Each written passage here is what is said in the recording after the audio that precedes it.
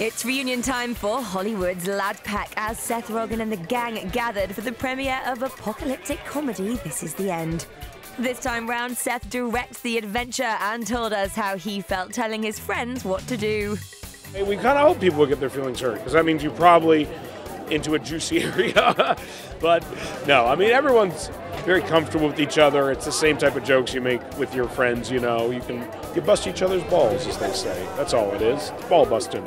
Can I have that Milky Way? No, you can't have the Milky Way. It's my special food. I like it. I want some of the Milky Way. I'll be pretty bummed if I don't at least get a bite of the Milky Way. What you want, son? This is my game. This is my lane. Get out of the way. What you want, hun? Oh my God! Emma Watson has a cameo in the film and said she was welcomed into Team Rogen. I mean, I kind of knew Jonah and Seth and James a little bit before, so I think that really helped. And they were I think they were very aware that there was a lady on set, and they were very sweet and took care of me. They were kind of like big brothers. Emma Watson showed up. Give me everything you have to drink! There are 6 of us. You cannot rob us!